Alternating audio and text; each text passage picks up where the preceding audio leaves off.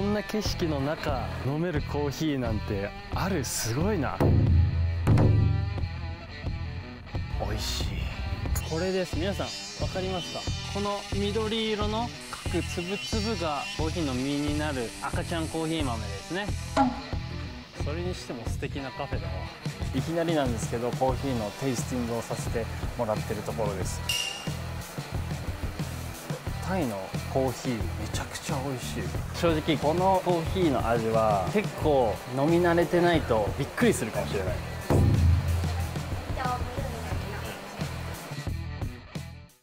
続いてですね、本当に山奥の山奥、チェンライのザ・ B2C というカフェに来ております。こちら下にはですねコーヒー農園があって、後ほどそっちに行くんですが、まずはカフェで、そのコーヒー農園から届いたコーヒー豆、そちらのコーヒーをねまずは飲んでみたいなと思います。行きます。景色がすごすぎる。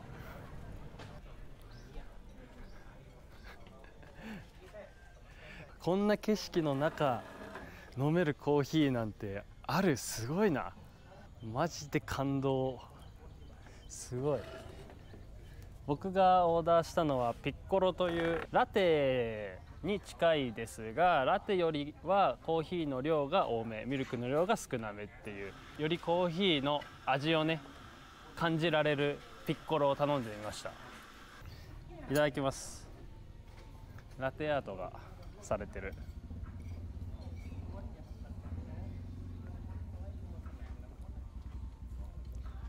美味しい。コーヒーの味自体はしっかり苦めで、酸味とかは一切感じないかな。ずっしり重い苦みっていうのが来るんだけど、なんかミルクの爽やかさとこの景色の爽快さですごくスーッと透き通る感じの美味しさでございます。何よりもやっぱこの景色がすごすぎる。これはますますコーヒー農園でそのコーヒーをねどのようにコーヒーが栽培されてるのかっていうのを見れるのっていうのが本当楽しみになってきました。続いて目的地ヨヨファームコーヒー農園に到着しました。虫のさえずりがすごい。おお、セミか。うわーすごいなかなか足元も不安定。わあ、これまたすごい景色だ。めちゃくちゃ足元揺れるな。ちょっとだけこれやらせてください。うわ最高。わめちゃくちゃ雰囲気いいな。おしゃれだな。綺麗。いや、こういうテーブルも素敵だな。こういうなんか熱帯っぽい感じのカフェ雰囲気すごい僕は好きです。蜂の巣がある。これ蜂の巣でしょ。すごい。今見えてるこの下の、緑生い茂ってるところが、全部コーヒーの実がなる草木らしいです。今は残念ながらシーズンじゃなくて、コーヒーのピンク色のね実がなるのが12月らしいんですよ。実際こうしてコーヒー農園を見たのは初めてなんですね。なんかイメージはもっと平地でバーってあると思ってたら、山のこの傾斜うまく利用して栽培されてるんですね。実際の作業みたいなのは今回見れないっていうのはちょっと残念ですが、なんかあっちにまだピンク色になってない緑色の赤ちゃんコーヒー豆っていうのがちょっと小さくなってるようなんですよ。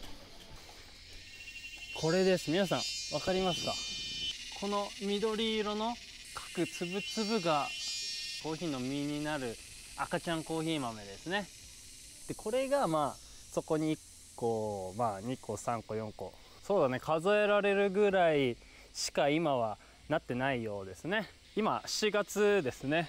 シーズン12月ということなのでね、その実際の赤い実は今回は写真でお届けするしかないんですが、こうやって実際は赤い実がなるそうなんですね。それにしても素敵なカフェだわ。こちらチェンライにあるドイちゃんコーヒーファームに来ました。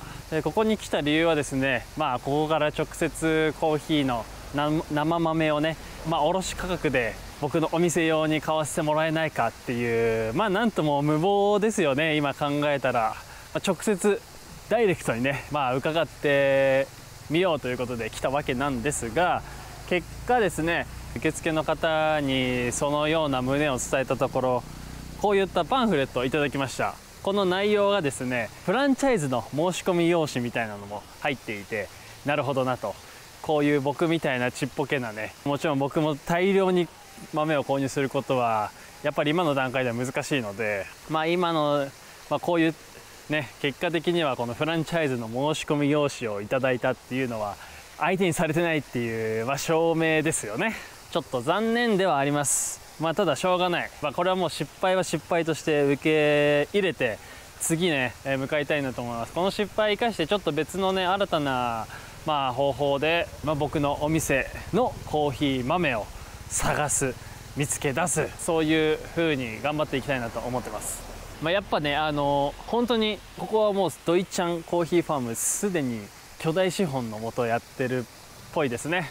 周りを見ればよくわかるんですけど、大自然の中、広大な土地で、あっちにはおそらく生豆、プラントって書いてあるね、工場があっちにはあって、あそこのきっと倉庫の中に生豆を保管しているのかなと。で、ちょっと遠くて分かりづらいですが、あっちにはバンが3台とかってあって、きっとあれで物流をね担ってるのかななんて思います。そういったドイちゃんコーヒーファームでした。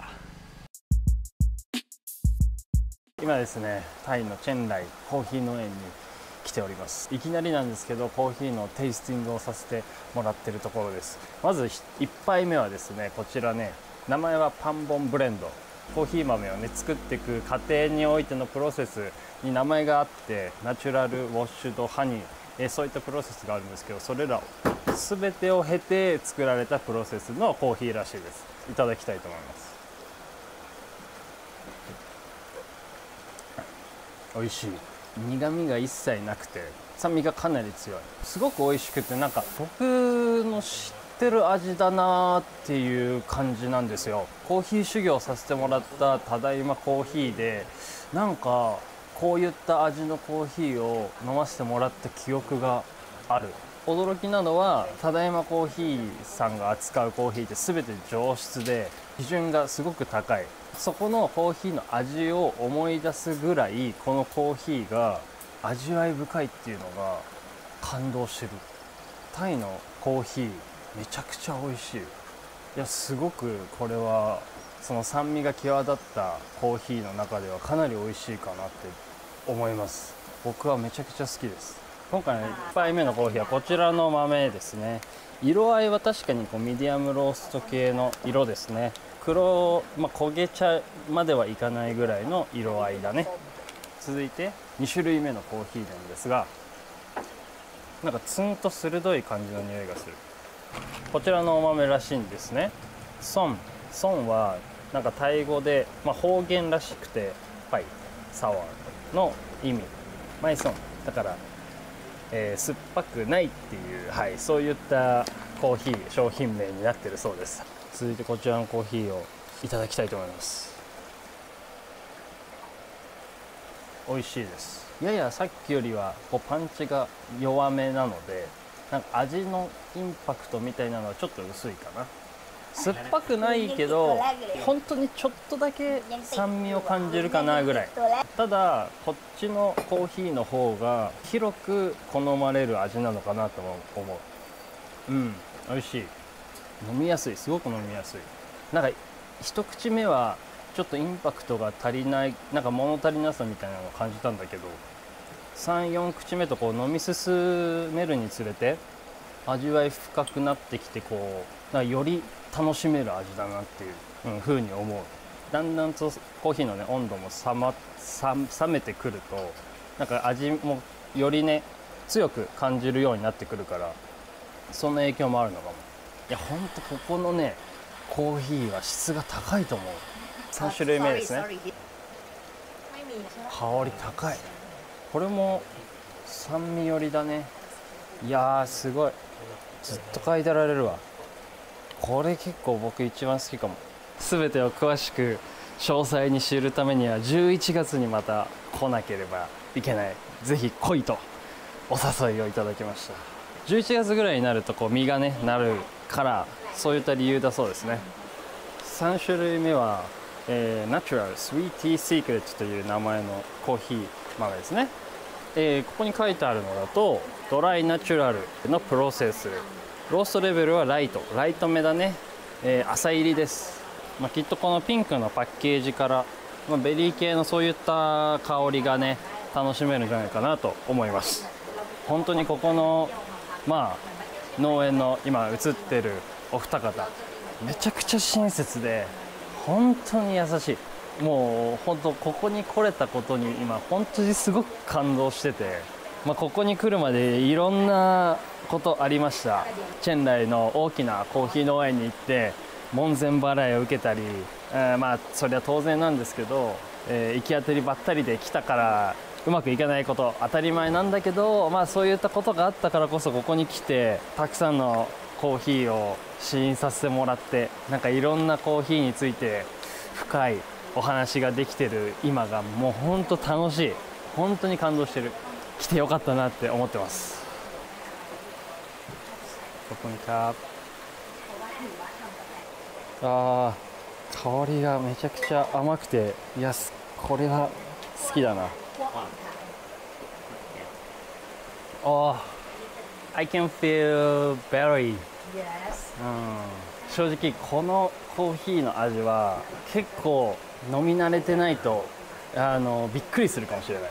それぐらい強烈で、だけど普段苦いコーヒーしか飲んだことない、もしくは苦いコーヒーが好きだよっていう方にぜひ飲んでほしいこの酸っぱさ。感動する。でも正直これは、僕の感想だけど、酸味系はやっぱ、ちょっと少量をこうグイッと飲むのにいいのかななんて思う。エスプレッソとか苦味も飲んだら確かに覚醒するみたいな感じはするんだけど、強烈に酸っぱいコーヒーは驚きの覚醒というか、ハッとする、はっっていう感じの覚醒を覚えるかな。無難に飲むには苦味が強い方がやっぱ飲みやすいのかなとは思うんだけど、特別にコーヒーを楽しみたいなんていう時にはやっぱ酸味が強い方が圧倒的に驚きとか面白みとかその瞬間を楽しめると思う。わお、本当に正直言ってやっぱこの3つ目が一番驚きで、はるばる飲みに来てよかったなと思ってもらえるコーヒーはこの3番目なんじゃないかなって思う。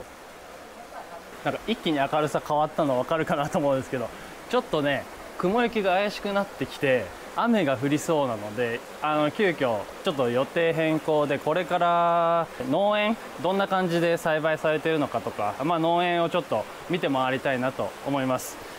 説明をしてもらいながら見せていただけるということでね、すごい楽しみですね。この長靴に履き替えて、よいしょ、小学生ぶりぐらいの長靴を履いていきます。